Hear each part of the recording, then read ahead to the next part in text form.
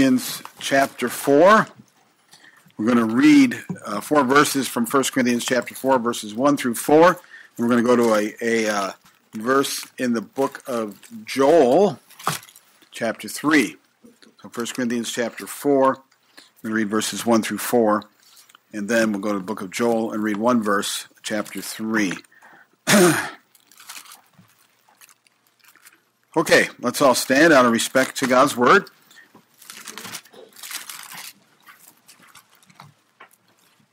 Let a man so account of us as of the ministers of Christ and stewards of the mysteries of God. Moreover, it is required in stewards that a man be found faithful. But with me it is a very small thing that I should be judged of you, or of man's judgment. Yea, I judge not mine own self. For I know nothing by myself, yet am I not hereby justified. For he that judgeth me is the Lord. And let's go to Joel chapter 3. Joel chapter 3, verse 14. Multitudes, multitudes in the valley of decision. For the day of the Lord is near in the valley of decision. Let's pray. Father, thank you again for the word of God, for the truth we're going to talk about this morning. I'm so grateful, Lord, that you've made available to us not only salvation for free, but also the Christian life. And thank you for that, Lord, because we didn't go right to heaven when we got saved. We're left here on earth, and we need to know how to live our life. You instructed us. We need help to live it. You offer your help. And we need it made simple. You've made it simple. So, Lord, help us to give our all to this, what we're going to talk about this morning, and make the right decision here in our life. If anybody here is not saved, if anybody downstairs is not saved, they don't know for sure they're going to heaven, help them make the right decision regarding their salvation. In Jesus' name I pray. Amen. You may be seated. Sure talks a lot about what an amazing God we have. If you just take the whole year and if you really listen, make this a year you'll really listen to the words of the songs, pay attention to the words of the songs you sing, pay attention to the words that are sung in the specials, and then on top of that you pay attention to the word of God's being preached. You're gonna end this year you're gonna feel so awesome. You're gonna think you have this awesome, amazing, incredible God, because we're going to talk so much about that this year, about what a great, powerful God, through the songs and through the preaching. And I hope you'll pay attention to it because, the world offers nothing when it compares to what God offers us. There's nobody in the world like him at all. And what a blessing it is to be in his family. Take your Bible and go to 1 Corinthians chapter 4 and verse 2. Let's pray. Father, thank you for the Bible. Thank you for the wonderful music we have around here. Thank you for the truths of the songs, but especially for the truth of your word right now. Help us to pay attention and listen carefully to what's going to be said from your word this morning. Help us to make the right decision. In Jesus' name, amen. We read in 1 Corinthians 4:2, moreover, it is required in stewards that a man be found faithful. We read in Joel chapter 3, multitudes in the valley of decision. Now, one of the decisions we have to make in our life is the decision to be faithful. And that's what we're going to talk about this morning, the decision to be faithful. As we begin this year, we need to realize there will be a lot of decisions to make in this 2018. At the start, I want to help you to make the most important decision you will make all year if you are a Christian. If you are not a Christian, the most important decision you will make this year regards your salvation. You will decide, or will you decide rather, to get saved. Now, being saved means to be saved from hell. Maybe you hear the word salvation or saved when it comes to God. It's being saved from hell. It's not being saved from your problems at all. It's not being saved from sinning. It's being saved from going to hell because you have sinned. All right? And so Jesus is the only way you can be saved from hell. You can't be saved by being good. You can't be saved from hell by getting baptized. You can't be saved from hell by joining a church. You can't be saved from hell by doing anything else by looking to Jesus, because he's the one that died for your sins. He's the one that bought you the gift of eternal life. He is the God. He proved that by walking out of the tomb. He defeated death, hell, and the grave. He defeated all of it. And he is the Savior, just like he said he was, and he's the only one that can save you from going to hell. But you have to ask him to be your Savior. And you will decide this year whether or not you're going to do that. Yep. And if you have not made that decision yet, that is the most important decision you will ever make in your life. Period. That's it. Now you will decide to be saved, or you will decide to stay unsaved and headed for hell.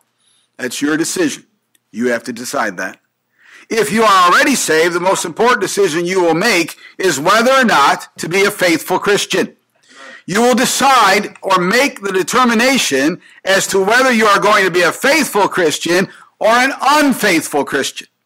To decide something means to make a determination to do something. And I want to help you make the right decision or determination in the area of being a faithful Christian.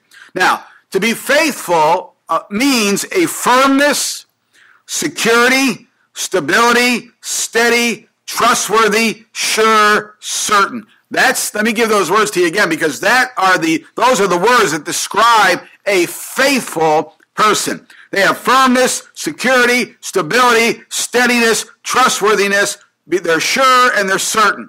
Now, those are the words that are supposed to describe a truly saved person. Those are words that ought to describe you this morning. When it comes to your relationship to God, when it comes to your Christianity, those words ought to describe you. Now, unfortunately, they don't describe most of God's sons and daughters. 1 Kings 19:18 says that out of all of God's people at the time, only 7,000 had not bowed the knee to Baal. Baal was a false god.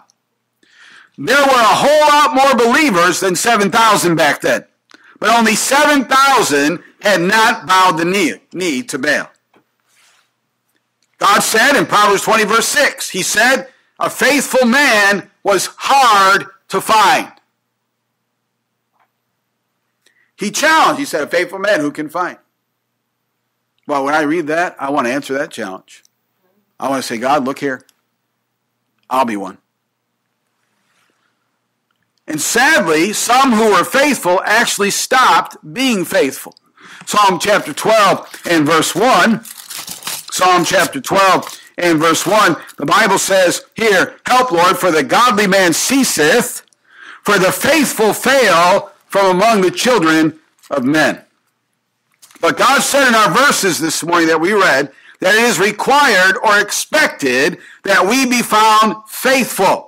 We are all supposed to be stewards because we've been entrusted by God to let our light shine as an example of Jesus. We've been trusted by God to tell others about Jesus and to bring glory to God with our life. So we're all stewards, and it's required in stewards that a man or a person be found faithful. So we must decide or determine to be faithful as Christians. So that's what we're going to talk about this morning. Let me go through those definitions of faithfulness. The word faithful means firmness. And what I'm talking about there is this. You say, this is what I'm going to do, and persist at it. And nobody is going to change my mind. This is what I'm going to do. This is what I'm going to persist at. And nobody is going to change my mind. Yep. Faithfulness means security. God looks at me, and people look at me. They look at the way I live, and they feel very secure or safe in having me in their life. It means stability. I will stay at this day by day. It means steady. Not up and down. I don't have to make up lost ground because I skip some days. It's a steady, daily thing. Trustworthy. It means trustworthy. Dependable for anything that is requested of you. It means sure. Definitely going to do something or going to be someone. It's a sure, be somewhere. It's going to be a sure thing. It means certain. Because of a faithful lifestyle, you are certain to get things done. These are words that go along with the word faithful. And that's what's supposed to describe you as a child of God. In fact, God said it's required. God said it's expected of you to be faithful. God didn't say you had to be the best soul winner. God didn't say you had to be the best singer. God didn't say you had to be the best preacher. God didn't say you had to be the best Sunday school teacher or the best bus worker or the best Christian. He just said, be faithful. That's what he said. Let me give you some examples of those kind of people. Go to Numbers chapter 12, verse 7. Numbers chapter 12, verse 7. Listen to what God said about Moses. Numbers 12, verse 7. My servant Moses is not so, who is faithful in all mine house. 1 Timothy chapter 4. 1 Timothy chapter 4 and verse 17. It talks about Timothy. 1 Timothy chapter 4.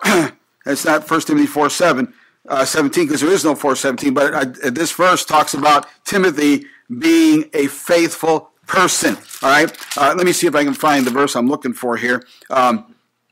Nope, I can't, but it does say in there, I promise you. I looked it up. Colossians chapter 1, verse 7. Colossians chapter 1, verse 7 talks about another guy here in Colossians 1, 7. Also you learned of Epaphras, our dear fellow servant. Now watch what it says about him, who is for you a faithful minister of Christ. Go to chapter 4, verse 9 of Colossians. With Onesimus, a faithful and beloved brother, who is one of you. Talks about him being faithful. In 1 Samuel 22:14, David is called faithful. In Daniel 6:14, Daniel is called faithful. So all throughout the Bible, God takes note to call people faithful. Now, let me give you the results of being faithful. Matthew 24:45, and I'm going to make it real practical here in just a little bit, but I want to give you the results. If you make the decision this morning that I am going to be a faithful Christian, let me give you the results of that decision. Matthew 24:45, it says, who then is a faithful and wise servant, whom his Lord hath made ruler over his household, to give them meat in due season. You will be rewarded for your faithfulness. God takes note of it, as we already saw, but he will reward you for your faithfulness. Luke 19:17, and he said unto him, well, thou good servant, because thou hast been faithful in a very little, thou hast have thou authority over 10 cities. So God is going to reward you for your faithfulness. In Nehemiah chapter 7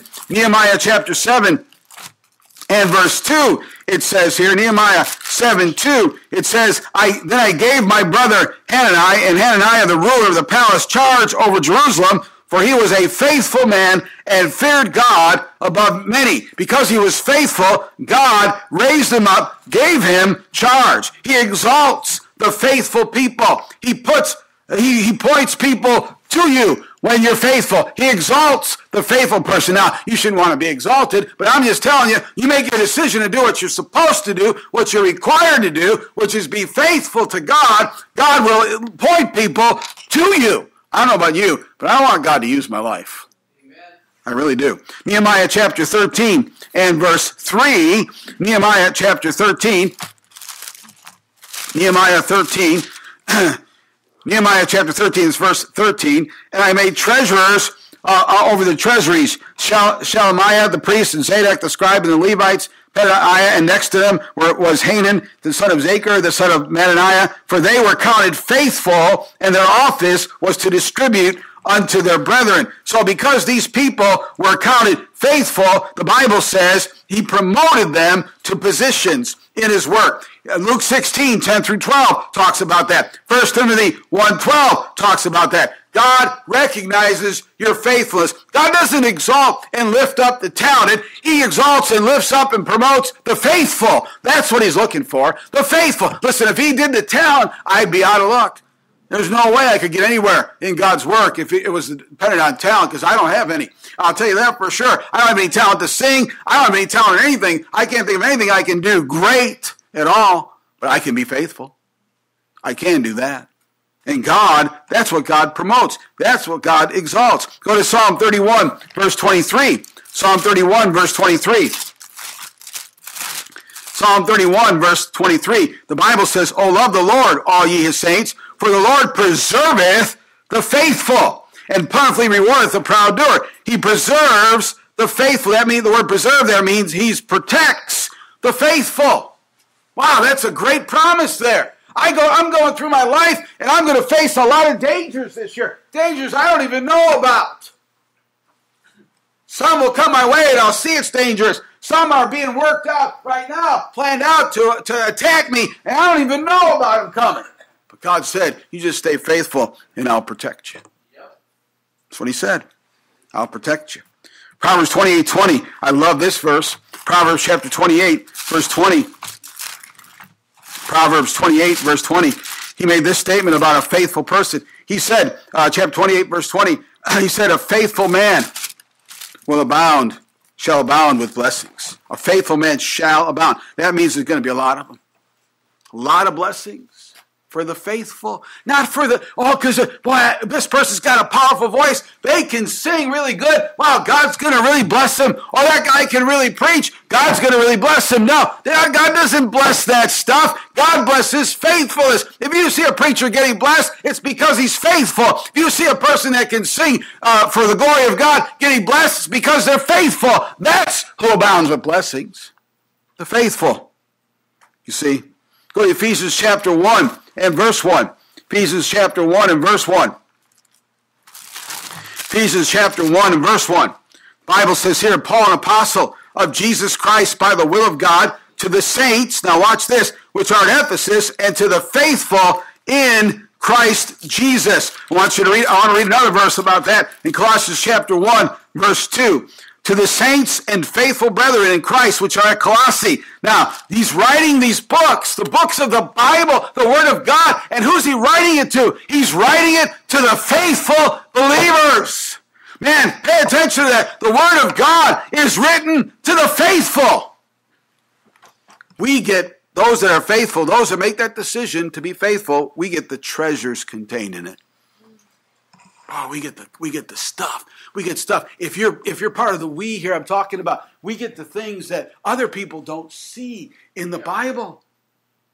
God doesn't give people truths in the Bible because they're smart. He gives them truths in the Bible because they're faithful Christians. They're faithful at living the Christian life. That's why they get the treasures. The Word of God was written for the faithful. Now, of course, God expected every one of us to be faithful. So you can say, well, the Bible is written for all the Christians. Yeah, with the understanding that you're going to be a faithful Christian. See, that's the way it's supposed to be. Go to Revelation chapter 2. In fact, let me just read another thing here. Before I read that, go there. 2 Timothy chapter 2 and verse 2.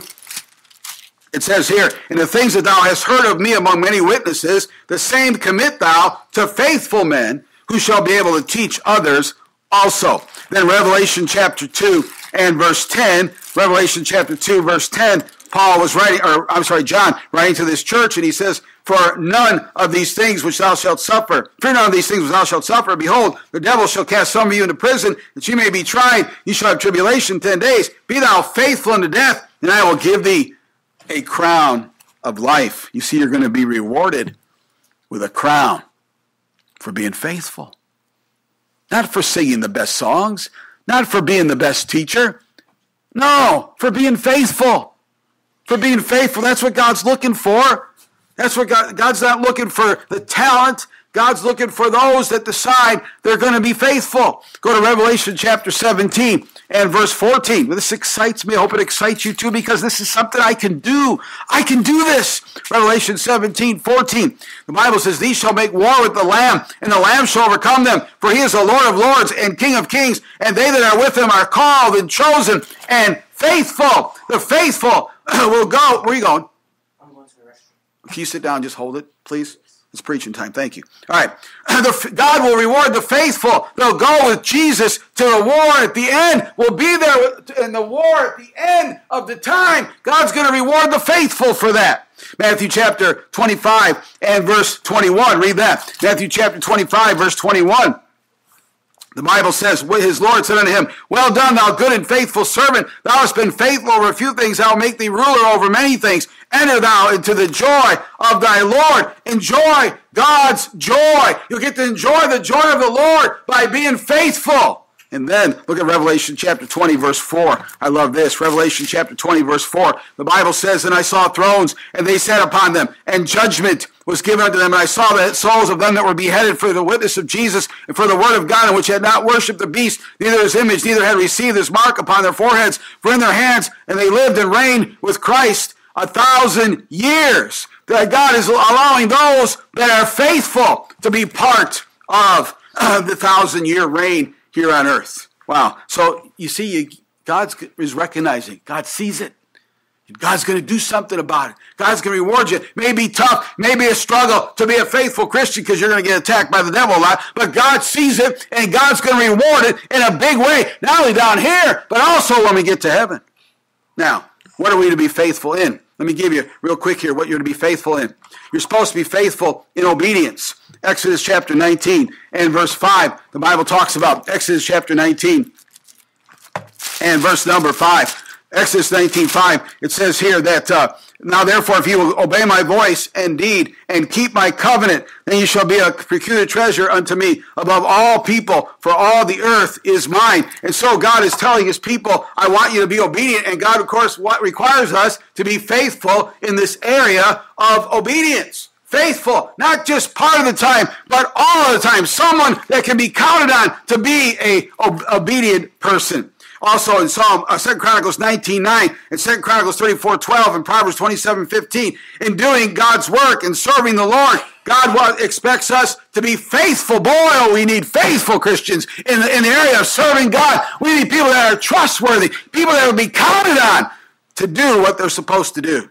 2 Chronicles 31:12, in giving to God's work, describes people as being faithful in giving tithes and offerings to the Word of God. When it comes time to tithing, you don't tithe 1 week out of the year, 20 weeks out of the year. You tithe in everything you're increased in. You tithe in, according to what God says. Psalm 123 verse 2 talks about being faithful in waiting on God. In waiting on God. Don't just wait on God for certain things, but anything you got to wait on God for, just keep being faithful at it. Proverbs 25:13, in delivering God's message, we are to be faithful. 3 John chapter 5, in whatever we do, we're supposed to be faithful. Revelation 2:10, in trials, we're supposed to be faithful. You see, and we keep being faithful until we see him. Until we see him face to face. Matthew 24, verses 45 and 46. Now, let me get real practical what I'm talking about here. I'm talking about being faithful in daily Bible reading. Okay? I'm not talking about reading it 5 days a week. I'm talking about reading it 7 days a week. All right? And by the way, multitudes in the value of decision, you're deciding this morning, are you going to be a faithful Christian or not? I'm talking about reading your Bible every day. Every day. You can do that. That is not hard to do. You can do it. You say, I don't have time. If you don't have time to read your Bible every day, you are too busy. You're to have not enough time for God. Aren't you glad the one who runs the whole universe has time for you? Amen. Every day. Every day. I'm talking about being faithful in daily prayer. Not 4 days a week, not 3 days a week, but 7 days a week. Every day you spend time with God in prayer. I want you to take your Bible and go to Hebrews chapter 10 and verse 25. I'm talking about being faithful to church. Hebrews chapter 10, verse 25. Not forsaking the assembling of ourselves together as the manner of some is, but exhorting one another, and so much the more as you see the day approaching. Now, this verse is teaching a lot of stuff. One of the things it's saying is we're supposed to have, I'm just going to paraphrase it, we're supposed to be there when the church doors are open, and we're supposed to go to church more, not less, as we see the day of the Lord approaching. I'm talking about being faithful to church. I'm talking about not 1 time a week, not 2 times a week, not 3 times a week, but 4 times a week. That's what I'm talking about. Faithful in church attendance. Faithful in church attendance. I do a lot of hard things in my life, as you do too. But can I tell you, getting up, getting dressed, going into the car, starting the car, driving to church, getting out of the car, walking in the church, coming in, sitting down, it's not hard. It's very simple. You can do it. You can do it. And you can be a faithful Christian. That's what we need. We need faithful Christians. I'm talking about being a faithful soul winner. And here's what I mean by that. You're going to decide this morning. You're going to decide this morning to be a daily Bible reader. You're going to decide this morning to be a daily prayer warrior. You're going to decide this morning to be faithful to church whenever the doors are open. You're going to decide this morning if you're going to be a soul winner. And I'm talking about you decide, okay, I'm going to learn how to do it, and I'm going to do it. I'm going to learn how to witness to people. I'm going to learn how to tell people about Jesus. I'm going to do it, and I'm going to witness to every available person at every available place at every available time. I'm going to be a faithful witness of the Lord. I'm going to be a faithful tither. I'm going to do it. No matter what my increase is, I'm going to do it. I'm going to tithe. I'm going to give 10% of everything that I increase, any kind of income increase I get, my paycheck, birthday money, Christmas money, anniversary money, a gift. It doesn't matter what it is. I'm going to tithe on everything just like God said to do. I'm not going to rob from God. I'm not going to take God's money. I don't care if it's vacation time. I don't care if it's Christmas time. I'm going to be faithful. I'm going to tithe like I'm supposed to. I'm going to give the missions. I'm going to support the missionaries that our church sends out to get the gospel to the world. Now, I'm talking about that's what you ought to be faithful. Amen. Now you say, boy, how do I do that? How do I do that? Multitudes in the valley of decision. A decision means a determination. You decide to do it. You make a determination to do it. All right, you do it. You just decide, I'm going to do this. I'm going to be a faithful Christian. If that's what's required in me, that's what I'm going to be. That means you set a time to do these things. You make a plan. You make a plan. All right, you set a time for daily Bible reading. You set a time, you make a plan. Have a time, have a plan. Don't do this. Oh, let's see, I got some time now. I think I'll do it now. And here we go. Where am I going to read? Don't do that. Have a plan. Have a time, a set time, and a plan. What's it doing? It's helping you be faithful. That's one of the reasons God said let everything be done decently and in order. You organize. All right? You have a plan. Have a plan.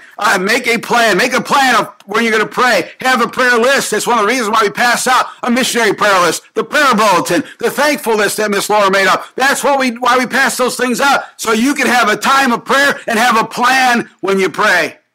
Now, set a time to go soul winning. Set a time to go soul winning. We have 2 times a week church-wide soul winning. We have ladies that go out every day of the week. There's times you can go. Set a time and be faithful at doing it. Make a plan. Set a time for church.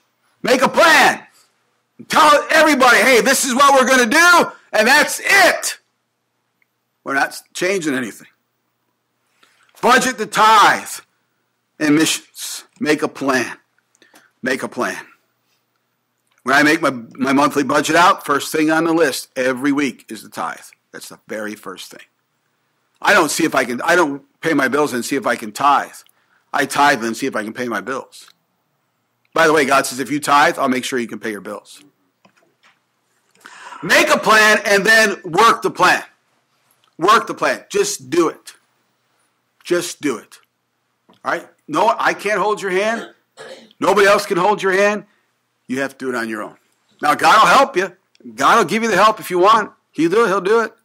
He'll help you. One of the ways he'll help you is he'll bring such conviction in your soul when you don't do what you're supposed to do. He'll make you, I don't care. God, I'll tell you what, God, I want to please you so much. Make me feel guilty if I have to feel guilty when I don't do what I'm supposed to do. If I'm not being faithful, if I'm walking away from being faithfulness, make me feel guilty about it. Because I want to do what I'm supposed to do. I want to do what's required of faithfulness. Boy, Jesus was sure faithful to us. God is sure faithful God to us every day of the week. God is good. He always does good. He's right there when we need him all the time. He's faithful and just to forgive us our sins when we sin against him. He is just a faithful God. Let's be faithful to him. So make a plan. Work the plan. And don't get sidetracked for anything. Don't let anything creep in by just skipping any of these one time. Because it turns out, if you skip it one time, it's 2 times. Then it turns into 3 times. And you turn into an unfaithful Christian. Amen. And you join the huge crowd of Christians who are not faithful to God. The choice is yours. You have to decide it. You're one of the multitudes in the valley of decision. You're one of the Christians that you're deciding now as we start the year, am I going to make 2018 a faithful year? Am I going to be a faithful Christian? Are you? If you're not going to be, then it's easy to become an unfaithful Christian. Just don't do what you're supposed to do. But you will be with the multitudes that decided they weren't. I mean, can you imagine all those people, only 7,000 people didn't bother to need a bail? Can you imagine all the millions of Christians there are in America? And most of them aren't faithful? You want to be in with that group? I don't want to be in that group.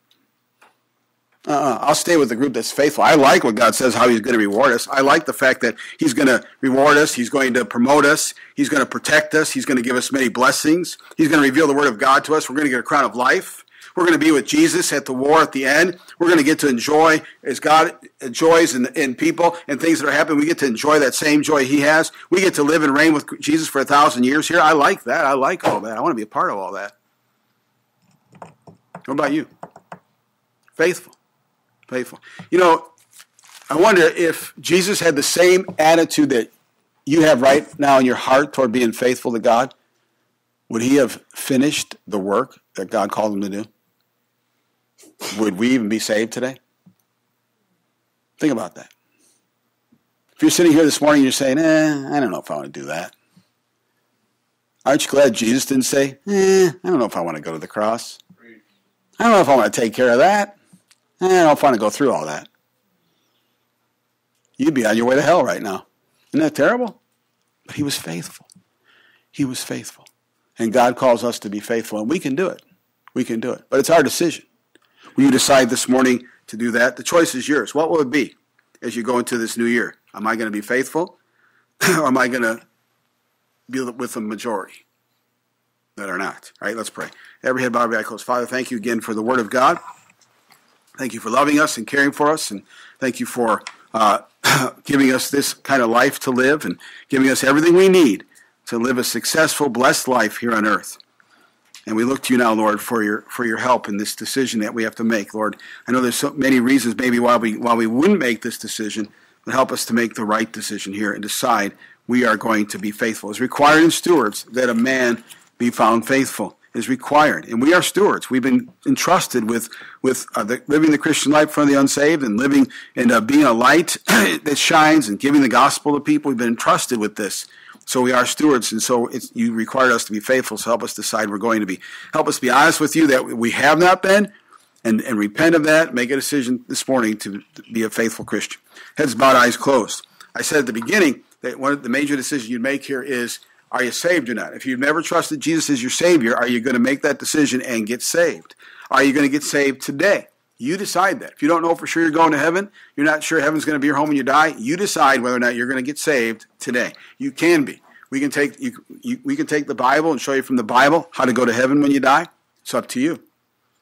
All you got to do is leave your seat, walk up to Brother Kevin when the song begins and say, I'd like to know how to go to heaven.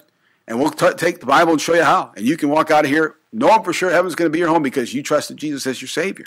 What a great day that would be. What a great way to start the year. If you are saved, then you make the decision of whether or not you're going to be a faithful Christian.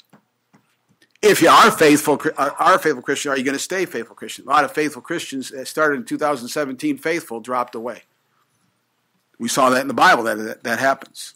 You decide if you're going to stay faithful to God. It's your decision. Which one will it be today?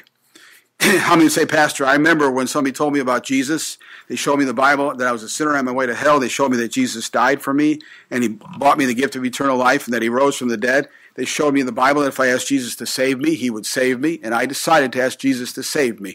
And I know for sure I'm going to heaven. If that's you, raise your hand. I know it for sure. I'm saved, and I know it. You may lower your hands. How many would say, Pastor, I'm not sure I'm going to heaven. I don't have any assurance of that in my soul. I want to go to heaven. If I could see from the Bible how I could be sure, I would love to look at that. If that's you, would you raise your hand? I'm not sure I'm going to heaven, but I'd like to be sure. In just a moment, we're going to have a song of invitation, and you're going to decide this morning, if you're not sure you're saved, you decide whether or not you're going to walk up here and go up to Kevin and say, Kevin, I'd like to see from the Bible how I could go to heaven because I'm not sure I'm saved. If you tell him that, he'll direct you to somebody that will show you from God's Word, God's plan of salvation. If you are saved, the next thing to do is to get baptized. And you can do that today. All you got to do is leave your seat, walk up to Kevin and say, I've been saved. I want to get baptized. That's something a Christian's supposed to do after they get saved. And you want to do that today, you come up, tell Kevin, and we'll be glad to baptize you this morning. If you are saved and baptized, you want to join the church, just come up and tell Brother Kevin, I'd like to join the church. But if God spoke to your heart and you want to be a faithful Christian, you're going to decide, you're going to determine this morning to be a faithful Christian in this year, 2018. Why don't you come and tell God that? Make a commitment to God this morning that I'm going to be faithful. With your help, I will be faithful. Tell him that at this altar. Right? Let's all stand. You obey the Holy Spirit as she sings.